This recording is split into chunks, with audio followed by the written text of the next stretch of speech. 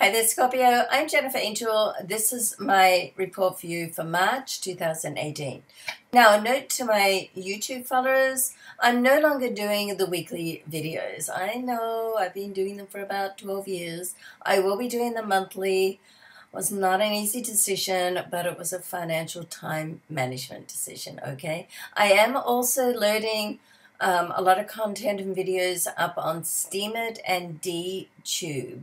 So this is a great system, and all you have to do, I hope you follow me on it, because what happens on Steemit and DTube, all you have to do is go and join, STEEMIT.com, and then you get access also to the DTube, and instead of liking the videos and content, horoscopes and whatever, articles, then you upvote. And every time you upvote, for no cost to you, the content provider like myself gets paid in cryptocurrency. So it's pretty cool.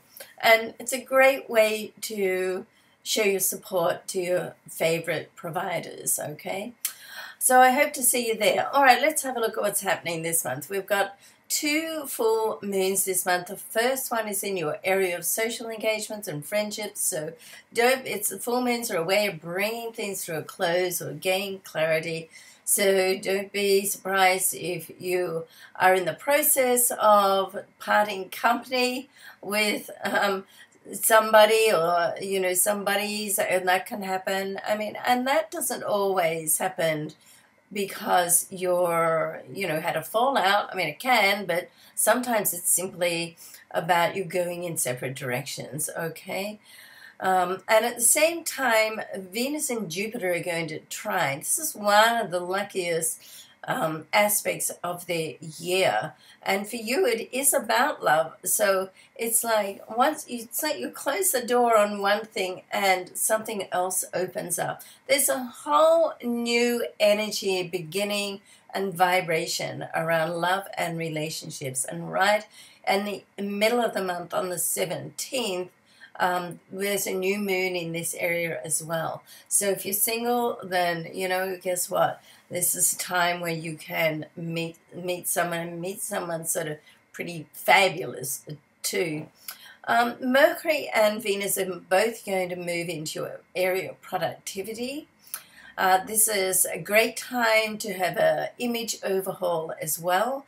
And with Mercury there's lots of communication, reorganization going on.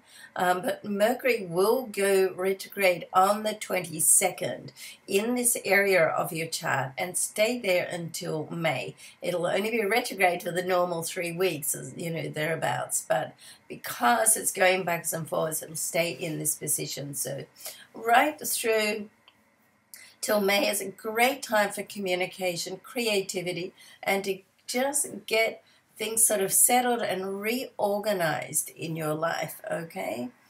Now, Mars is going to make a move too into Capricorn, so this is terrific for creativity. If you're starting something new, then your mind is likely to be really sharp at the moment, and you can get things into place quickly, so we like that. And then right at the end of the month, as the Venus moves into Taurus, and at the same time the full moon in Libra are also ruled by Venus. Venus rules 2 signs, Taurus and Libra, so the end of the month really closes off very much on a love and money note. And for you, it's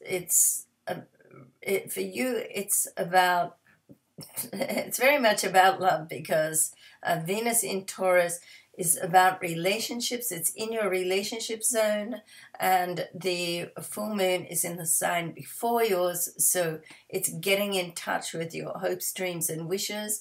Be careful of keeping secrets. I know that's a silly thing to say to a Scorpio, but I'm going to say it anyway, because you can come undone, if you do with that full moon. You're likely to get caught out, so just heads up on that, okay?